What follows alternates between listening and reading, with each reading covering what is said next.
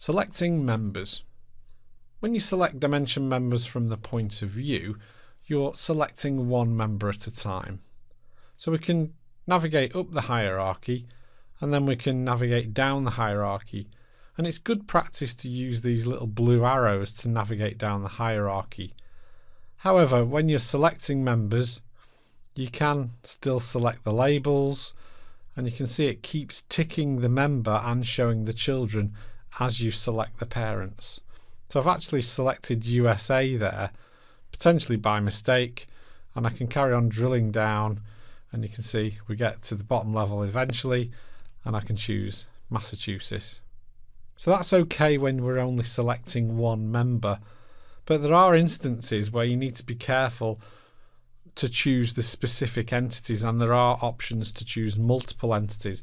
For example, running an intercompany matching report, you select the entities that you want to run the report for. Similarly, when you run a consolidation, you can choose the entity to consolidate. However, you do need to navigate using the arrows. If you don't, you see you're choosing the parents to consolidate as you're actually navigating down. So you can see here I've got a rather large consolidation structure here, and I can just remove all and then obviously navigate down the structure, choosing the appropriate member that I'd like to consolidate.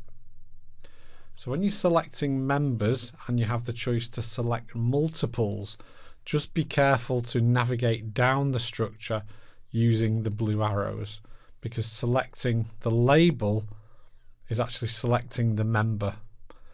So you could potentially be running a rather large intercompany matching report or running a larger consolidation than you maybe anticipated.